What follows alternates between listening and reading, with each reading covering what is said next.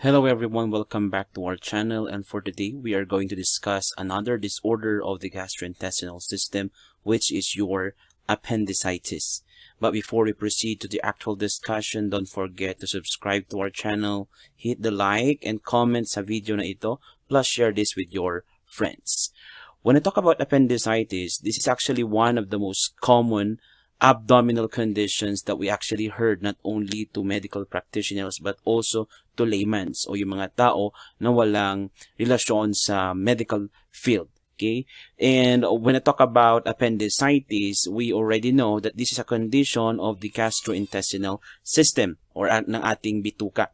Okay, so let's define what is appendicitis. According to the book of Brunner and Sudart, appendicitis is a condition of an inflammation of the appendix. And appendix, as we already know, okay, in nursing, appendix is actually an accessory organ in your gastrointestinal system, located at least doon sa initial part, okay, of your colon or the initial part of your ascending colon.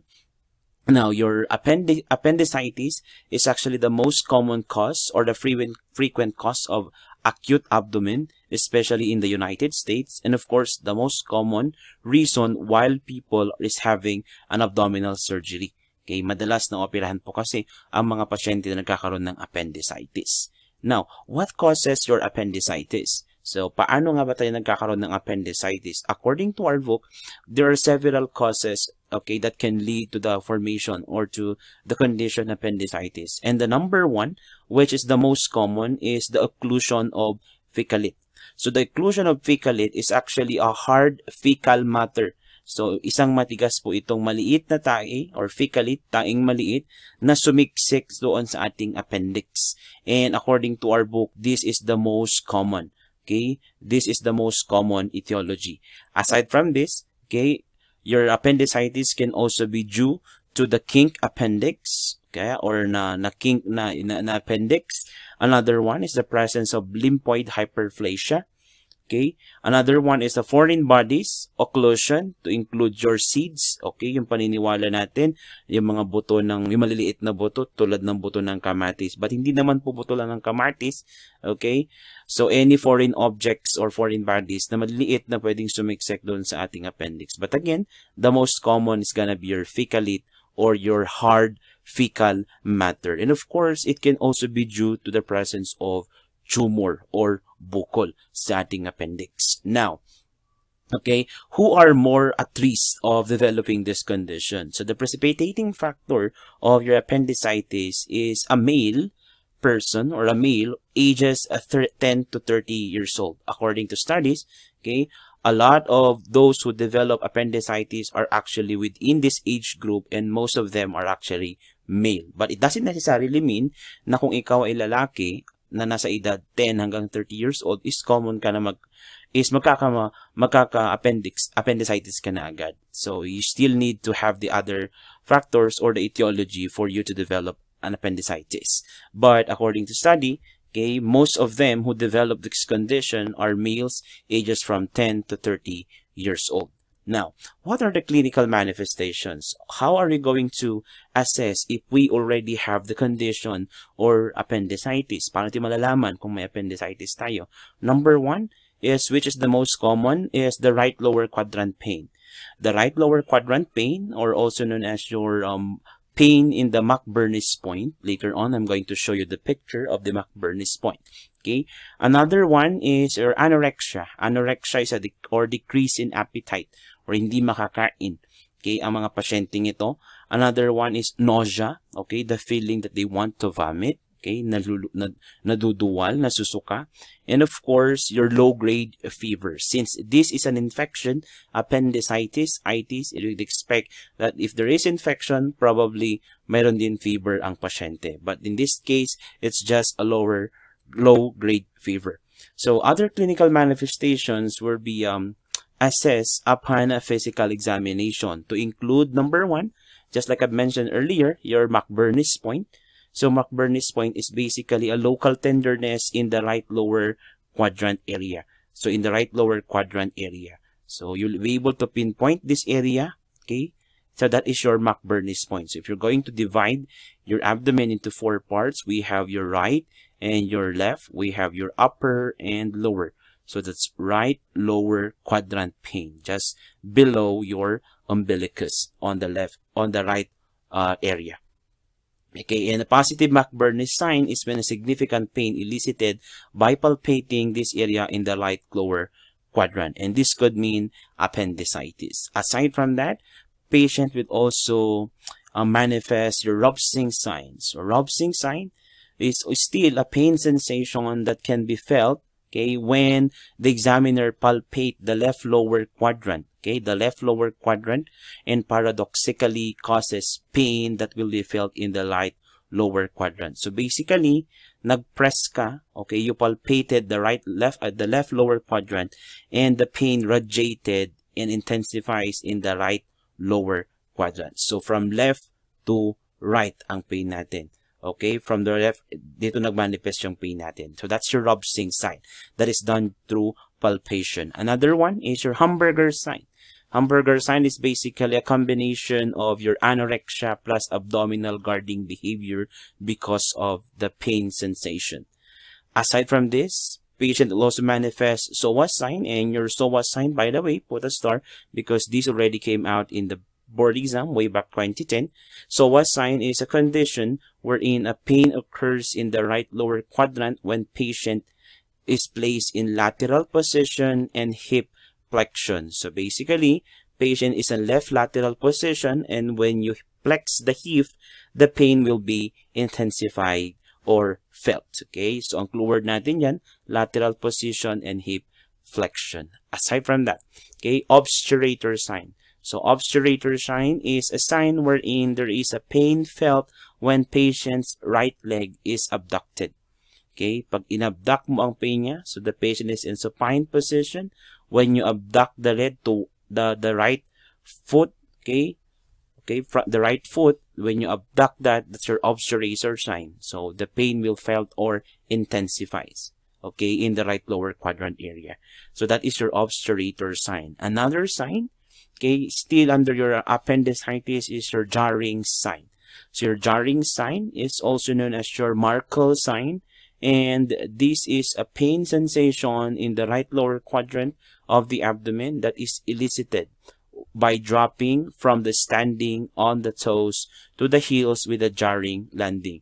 So basically, you're going to ask the patient to tiptoe and abruptly drop, okay, the sole, okay, or the heel of the patient, and patient will feel an intense pain in the right lower quadrant once the patient did that test. Okay, so itiptoe siya. You will ask the patient, please tiptoe.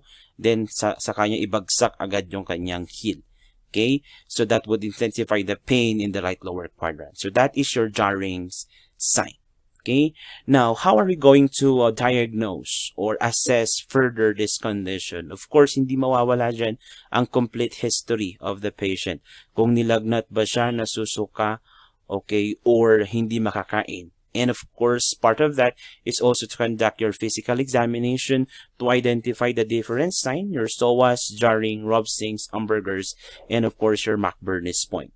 Aside from that, we're going to take the CBC, or the complete blood count of the patient, and the complete blood count will demonstrate an elevated WBC, indicating that there is a presence of infection.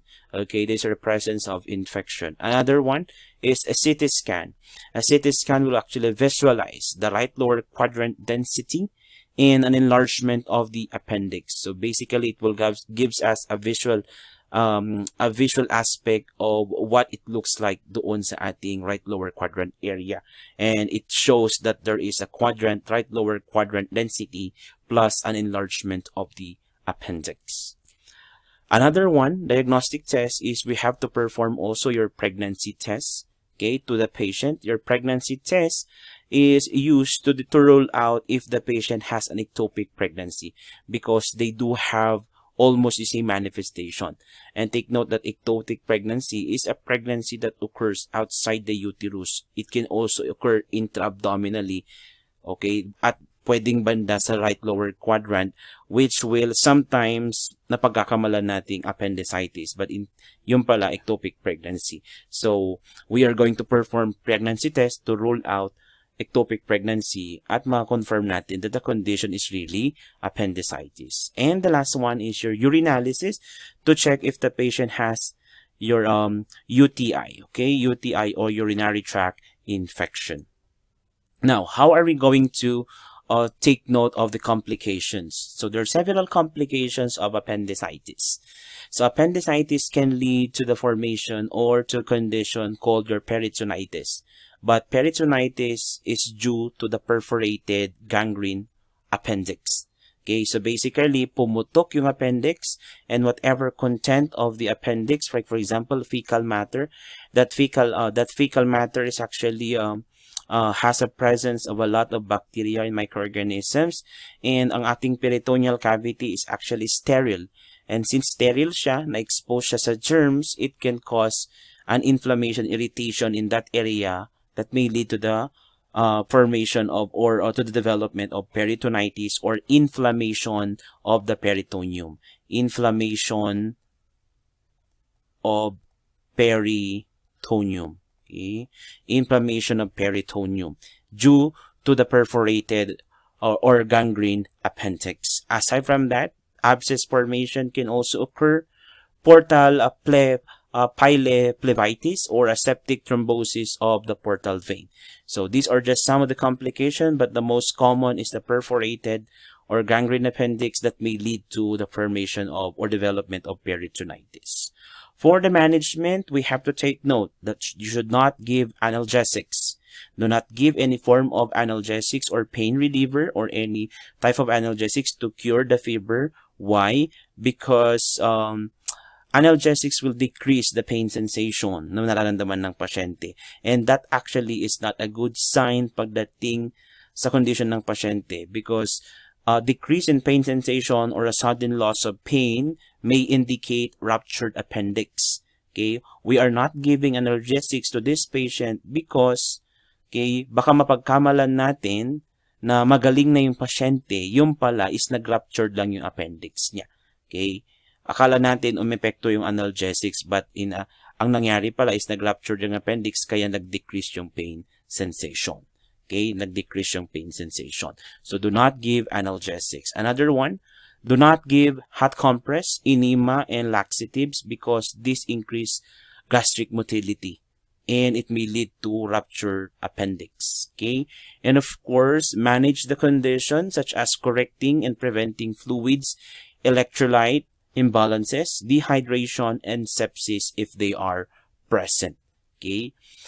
For the surgical management, okay, this is actually the most common treatment that we're going to do or perform to address the condition, which is your emergency appendectomy or the removal, okay, removal of appendix.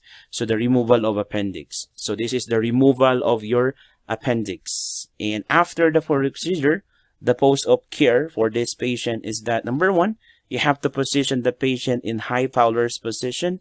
This is to decrease the tension on the incision site, and of course, the abdominal organs to reduce pain. To decrease tension on incision and abdominal organs to reduce pain. So you position the patient high Fowler's position. The drug of choice, if in case the patient feels pain after the surgery, is your morphine sulfate.